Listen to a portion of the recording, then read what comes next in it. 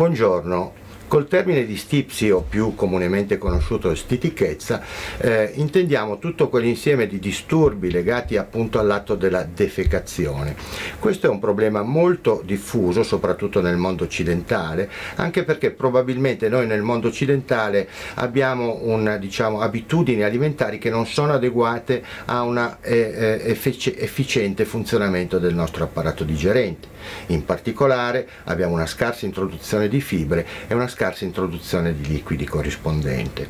Se già portiamo questo tipo di correzioni, è probabile che molte delle stipsi che noi affrontiamo siano risolvibili.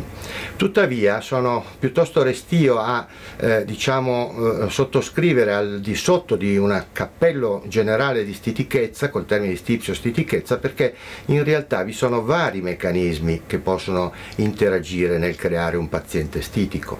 Questi meccanismi, di conseguenza, essendo molto variabili ed eterogenei, necessitano di approcci diagnostici e terapeutici anch'essi variabili.